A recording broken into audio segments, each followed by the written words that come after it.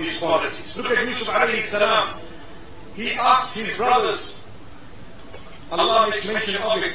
قال هل علمتم ما فعلتم بيوسف وأخيه إذ أنتم جاهلون. Baby, you can call me a Superman. Hey yo, what's up everybody, welcome back to our channel. It's your boy Jesse again, and we are Fanny and Jessy. So right about now we're gonna do another reaction video, but before we get into the reaction, guys, I want to thank everybody out there who's been subscribing to our channel. You guys are really amazing. Thank you, and thank you so much. Before I get into the reaction, guys, if you're new to this channel, my name is Jesse and my girlfriend's name goes by the name Fanny, and we do a lot of reaction videos. Any type of reaction videos that you want us to do, we're gonna do it for you. Just make sure to just go in the comment section, just give us any type of reaction, we're gonna do it. Anyway, thank you so much for being with us, and thank you so much for also subscribing. And don't forget to subscribe and push that notification button on, and make sure to sit down and relax and wait for our reactions. And yeah, so right about now what we're gonna do is that we're gonna do a reaction that was suggested by a lot of people, and this one right here was rewards for being patient with examples with Mufti Menk. So without any further ado, guys, let's get it.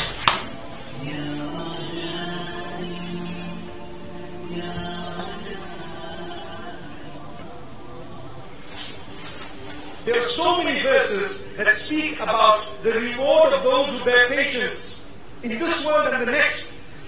إنما يوفى الصابرون أجرهم بغير حساب. Indeed, Allah subhanahu wa ta'ala recompenses those who bear patience in an unlimited fashion. Unlimited. In this world and the next, you will see the fruits of your patience. But if you're not patient, impatient, what will happen? You taste a little bit of it. I am not saying that you need to endure oppression. I'm not saying that. I am saying that when you do good by being patient, where you can be patient, Allah never ever throws the reward of those who do good. I want to give you the most beautiful example. Yusuf alayhi salam, the Prophet Joseph, may peace be upon him. I'm sure you know the story. It is amazing. Allah says in the Quran, نَحْنُ نَقُصُّ عَلَيْكَ أَحْسَنَ الْقَصَصِ. We are relating to you the most beautiful of stories. That was the story of Yusuf, the Prophet Joseph. The whole chapter is named after him. And it is the only story that is found in one place from the beginning to the end. At the end, you know the brothers of Yusuf, what did they do to him? They tried to harm him, they wanted to kill him, they put him in the well, they did this to him, they did that to him, they did so much, they literally plotted against him, they tried their luck against him, they threw him in the pit, he got up, someone sold him, someone bought him, someone tried to lure him to committing a sin, they jailed him, and he continued, subhanAllah, bearing patience. How many things? Plenty, one after the other. So many things. At the end, Allah made him a powerful person. He was in authority. And finally his brothers came in. He was so delighted, but obviously he needed to deal with this matter. He had a good heart. How many of us have a good heart? It's not too late. You can develop your heart. You can develop the qualities of your heart. You can eradicate the hatred you have. You can work on the jealousy, the envy, the ill feeling. People get jealous very quickly. It's becoming more and more common. You have a beautiful car. You have, subhanAllah, a beautiful robe. People will become jealous. I can't believe it. It's becoming worse. Work on these qualities. Look at Yusuf alayhi salam. He asked his brothers. Allah makes mention of it.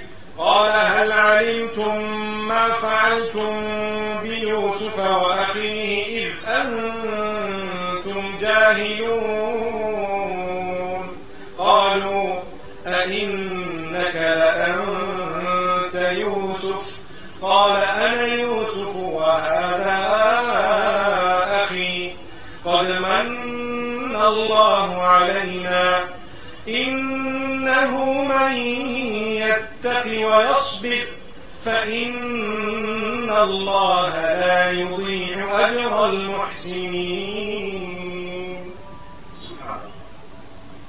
Allah says, He asked His brothers, do you know what you did to Joseph and his brother when you were ignorant? Look at him blaming the devil. Look at him blaming Shaitan. When you were ignorant, which means I excuse you. Do you know what you did to Yusuf and his brother? They immediately thought to themselves, it's impossible for anyone to know what was done to Yusuf and his brother unless it's him, himself. They looked at him and they said, what's the possibilities of you being Yusuf? Are you Yusuf? He says, yes, I am Yusuf. This is my brother. Allah has faith in us. That's the word. He didn't say, I hate you guys, I'm going to fix you guys, I'm going to show you guys, I'm going to make sure I'm the leader today, I'm going to jail you, That's what we would do, I think. A lot of us would do that to our own spouses, let alone someone else. We would do it, I'm going to fix you, I'll show you. I'm going to make you regret your decision, etc., etc. We have bad words. So what happens? We suffer as a result of our own plot. We struggle, we suffer. Because we have a bad plot. Don't do that. Try to find within your heart the soft spot that will look and learn from the stories Allah makes mention of. He doesn't talk about it for nothing. He talks about it because He wants you to learn a lesson from it. So He says, Allah favored us. You know what that means? In one sentence He told them, no matter what you did, what you tried from the beginning to the end, look at how Allah gave me as a direct result of your action. Had you not plotted against me from the beginning, I would not have been here. Sometimes we lose a job. We get so upset, but we don't realize Allah wants to give you a better job. Only after 5 years you're going to say, Alhamdulillah. You might start your own business and it might flourish. And Allah says, look, you were so upset when you lost the job. Look at where you are today, so be happy. My brothers and sisters, ista'inu bis-sabri was-salah. So long as you are bearing patience and your salah is in order, nothing evil can happen to you. No, it cannot. Yusuf alayhi salam says, I am Yusuf, this is my brother. Allah has favored us. For indeed, whoever is conscious of Allah and they bear patience, Allah will never waste the reward of those who do good. إِنَّهُ مَنْ يَتَّقِ وَيَصْبِرْ فَإِنَّ اللَّهَ لَا يُضِيعُ أَجْرَ الْمُحْسِنِينَ. Those, indeed those who are conscious of Allah. Conscious of Allah meaning you fulfill the obligations as best as you can. You abstain from the prohibitions as best as you can. You seek the forgiveness of Allah as best as you can. That is the consciousness of Allah. Consciousness of Allah is to create a barrier between you and Allah's displeasure by fulfilling His commands and staying away from prohibitions. That is the consciousness of Allah. It is called taqwa Allah. So whoever is conscious of Allah and bears patience, Allah will not waste the reward of those who do good. Imagine Allah calls them muhsineen. Allah says they are the ones who do good. Who is a doer of good? A doer of good is a person who has taqwa and sabr. How do I know it? Because it is in this verse and it is in several other verses as well. Allah will not waste your reward. When you are patient, Allah will give you. The problem is, my brothers and sisters, in patience we become impatient. You know what that means? We say, okay, I'm going to forgive. And after a while you say, oh Allah, I'm still waiting. You have become an impatient. That's why the hadith says, يُسْتَجَابُ لِأَحَدِكُمْ مَا لَمْ يَسْتَعْجِلْ. Beautiful narration. When you make dua to Allah, you call out to Allah, oh Allah give me, oh Allah grant me. Allah says, we will give to all of you for as long as you are not impatient. So the Sahaba asked the question, what is this impatience? What do you mean impatience? He says, for one of you to say, I called out and I called out and I called out, but Allah didn't answer. That means you became impatient. Allah knows. When I say, oh Allah, I'm looking for a job, firstly I need to develop a link with Allah. You know when you know someone, when you are close to someone, you say, give me a job. You don't have a job? Come, I'll give you double the salary. Why? Because I'm friends with you and you're a big boss. Allah is bigger than anyone else. So when you have a good relationship with him, what are you looking for?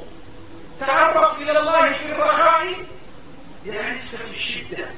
The Prophet ﷺ clearly says, get close to Allah during times of ease. The problem with us is we only get close to Allah during times of difficulty. Oh, that's good, it's good, but there is something better. What is better? Times of ease. You have no problem right now. You have a job, you have a wife, you have a husband, you have children, you have a car, you have a house, you have a good salary, you have everything else, you have peace, you have serenity, you have... Get close to Allah now. You know why? The day difficulty is about to come in your direction, Allah will be closer to you. Allah will get closer to you. So this is why we say, when you lose a job, I'm giving you practical examples, right? And you say, oh, Allah, give me. Hey, be patient. It might take a while.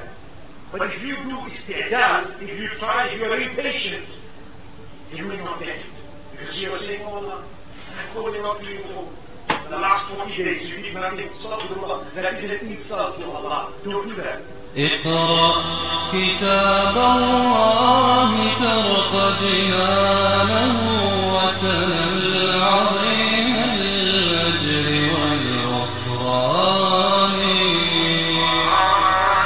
رتله روي القلب من Wow, such an amazing video right there, man. Such an amazing video. And also, I like the way he delivers just the whole speech. This guy is really amazing, man. Mufti Menk is just super amazing.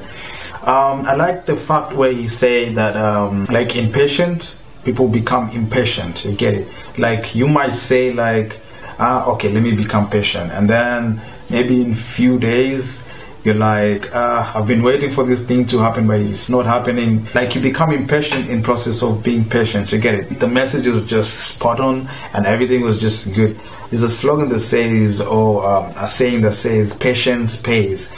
And I feel that's true. I mean, if you are willing to wait for something, eventually it's going to come your way. If you put your mind and effort and you trust in God, everything's going to come your way, like 100%. But most of the people nowadays, they're not patient enough. Most of the people nowadays, they're not patient enough. They want probably quick money. They want things to happen really fast. And what I realized in life is that when something comes to you really fast, it also goes out really fast. So if something comes to you patiently, it will stay for long. You get it? Just think about it.